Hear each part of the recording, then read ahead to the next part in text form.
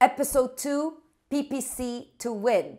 If you don't know what I'm talking about, I created a new series on this YouTube channel called PPC to win. If you still haven't watched episode 1, I will leave it linked in the description box below and up here in the cards. In this series, I'm collaborating with my friend Mina Elias, who is an Amazon seller, CEO of MMA Nutrition, as well as founder of PPC University. We're going to be talking about everything PPC ads.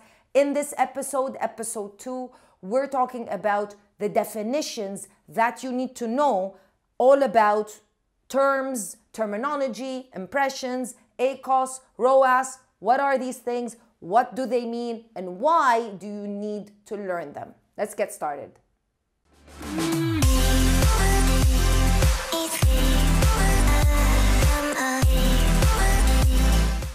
So Mina, let's start in video 2 of our series. Let's talk a little bit about Amazon Campaign Manager, how it works, a few definitions, because, when you want to create a good ad campaign, you need to know these definitions. You need to know what an impression is, what an ACOS is, and all these terms. So I'll leave it up to you.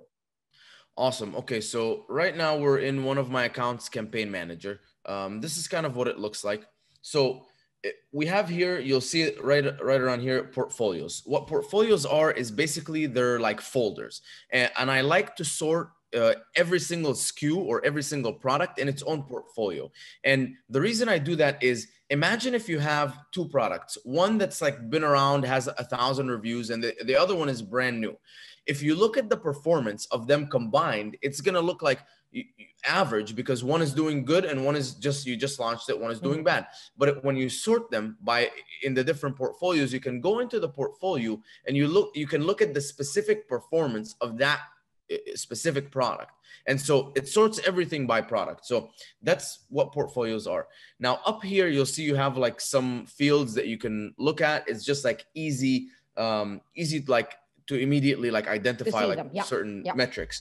So you have your spend, you have your sales. Impressions is basically if your product shows up when someone's scrolling, that's an impression. It doesn't mean that someone clicked or anything, but it just showed up. And so impressions basically means like 94,000 people glanced at me.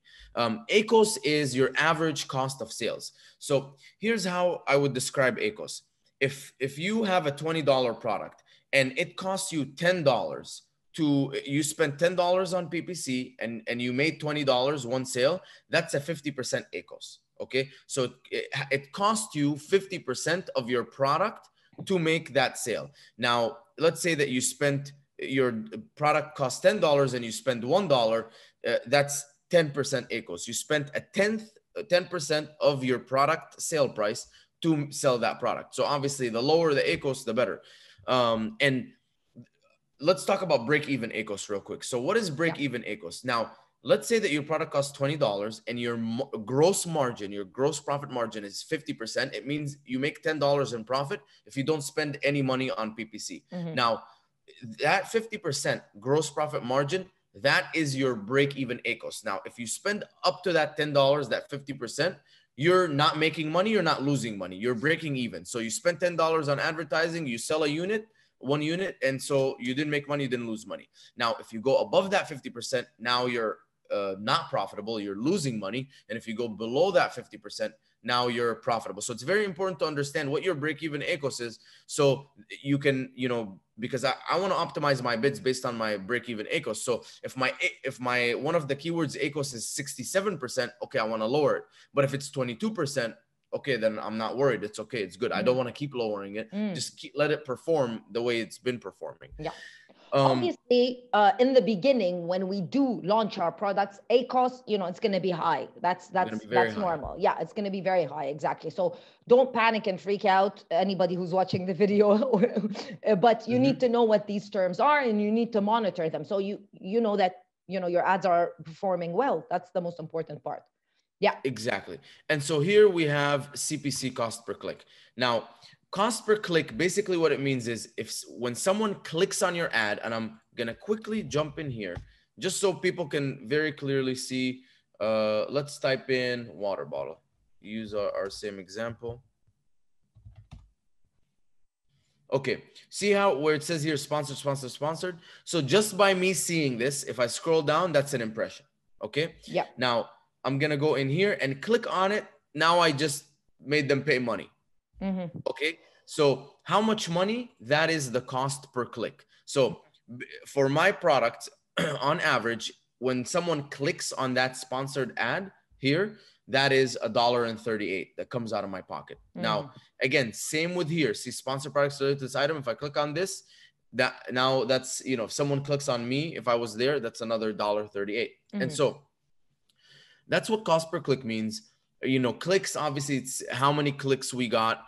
Click-through rate is, okay, so click-through rate is the number of clicks divided by the number of impressions. And do not dwell on this number. A lot of people are like, I have such a low click-through rate. It doesn't matter. It just means that there's a lot of traffic to that certain keyword, and, you know, people are not clicking your listing, and it's fine. You know, click-through rate would make sense if you were running like a visual advertisement. Okay, if you're on Facebook and you're running an advertisement of a video, and the click-through rate is very low, okay, so a lot of people are seeing this video, and then, you know, a lot of people that you're paying money to see this video are seeing it, but they're not clicking. That's fine. That's a good metric. Here it's not, because there's just like a lot of people searching, so it doesn't make any sense. You know, but it does, you know, over the long term, after like a couple of weeks, if you see that your click-through rate, don't panic, of course, but you might also look at your business reports and see, well, maybe I should change my, maybe I should change my main image. Maybe I should play around with my title. Maybe I should play around with my pricing, stuff like that, just to improve the click-through rate. However, yes, it is normally very low, but, you know, you need to consider how you can improve it after some time. And maybe it's like Eid or something, and everyone's at home, like searching and looking at stuff. And then your click-through rate goes from like, you know, 0.8% to 0.1%. And you're like, oh my God, like no one wants. No, it's just like a lot of people are shopping, you know? Orders is how many people ordered the products. Now they have this new thing called the ROAS, return on ad spend. That the reason they added this is Amazon is always trying to catch up to Google AdWords. So here's a tip for everyone watching this. If you guys get good at Google AdWords, you're going to get really good at Amazon PPC. And so ROAS basically is the invert of ACOS. It's 1 divided by ACOS. So instead of it being, you know, how much spend divided by how much sales, it becomes how much sales divided by how much spend. So if I sold $1,000 and I spent you know, $500 on PPC, then it's 2. ROAS is 2. So I made twice as much money than I spent. So here it says I made 4.58 times as much money than what I spent on ads. So cool. And so we can click into one of those to check out what it's like. And again, we have the same thing here: spend, sales, ROAS, impressions. And down here, we'll see, you know, you have certain columns that you can show. Click on the columns. You can click customize columns. And again, you can show the suggested bid, the default bid, targets, products, targets. Total targets is basically how many products or keywords this campaign is targeting. It's basically like your keywords, you know. Impressions, again, we talked about that. Clicks, click-through rate, spend, cost per click, you know, again, all stuff that we talked about. So it's basically, don't get intimidated by seeing this dashboard. It's just showing you all of like the different metrics for that one campaign. Now here you'll see placements, negative targeting, campaign settings, and history. Campaign settings is an important one because here's where you can close the name. So some people might be like, oh, my nomenclature is all messed up. And that's another one thing I want to touch on. Make sure that your name, the names of your campaigns are very clear. I always have the SKU code right at the beginning. So SC stands for Simply Celery. It's like a nice little code for me to immediately know that this is the product on which this campaign is running. And then it's an auto close match. So again, very easy for me to identify. Budget, if I want to pause it or unpause it, when I want to end it. And then I can adjust the targeting, the bidding strategy. So dynamic bids down only means, again, I would just read this because that's all it means. Is Amazon, if Amazon thinks you're not going to convert, it's going to lower your bid. Up and down, if it thinks you're going to convert, it raises it. If it thinks you're not going to convert, lowers it. Fixed means it doesn't touch it. And then we have adjust bids by placement. And now this is another cool feature where if you go into your placement reports and you notice that you're converting a lot better for, let's say, top of the search. So when you're in the top of the search, you're making crazy sales. Once you start going to the middle of the search, you don't make any sales. Maybe you want to increase your bid up to like 50 or 100%. If that means you're going to win the top of the search, because again, it's a bid. So you guys are fighting, you and your competitors are fighting to who wins the top position. And now if whoever wins the top position makes the most money, say, okay, Amazon, I'm allowing you to go up to 100% more or 50% more or 20% more than my existing bid, if that means that I'm going to win that position, because that means that you're much more likely to convert, based on the reports. History is a new feature. It just shows you the history of all the changes. I don't think it's that important. Maybe if you just want to see, hey, what did I change in the past, and kind of notice if like something gets messed up and you want to go back. But yeah, that's pretty much it going into the campaigns. Now, I want to talk about the other things we can see here. We can see reports and bulk operations. Now, obviously, billing and payments here is where you can set your billing and make sure, if you want to put a credit card or if you wanted to take the money right out of your account. Here's the little hack. If you have a credit card that gets a lot of miles, put it here, because then the Amazon will take the money from that credit card and you'll make the miles instead of it taking it straight from your account. Exactly. And I do that with my Chasing Preferred. I get 3 miles per dollar spend. I fly everywhere for free. Cool. Yeah. So here, let's talk about reports. So reports is where you can generate the reports that I'm talking about. Yeah. And you have the main two ones are the search term report and then the placement report. Search term report is the one we talked about, where you can find all of like the keywords and the product targets from the discovery campaigns. And then the placement reports, that's where it'll show you the performance of your placement. So are you converting really well at the top of the search, or are you converting really well in the detail page? And remember, we talked about it. So this is the detail page right here, and then the top of the search is right here. So this is the top of the search. So are people just looking and saying, okay, I'm not even going to scroll down. I just like, here's the most important ones. I'm going to just buy one of the top of the search and buy it. So if that's the case, then you want to increase your bids for top of the search. And so that's where you would find that in the placement report.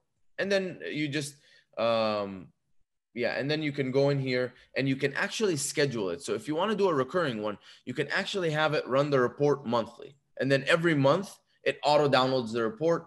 Maybe you just schedule an email to yourself, say, hey, go look at placement reports. And you go look at the placement reports, you look at your placements, see how your placements are doing, and then adjust the bids according to that. And now the final thing I want to touch on is bulk sheets.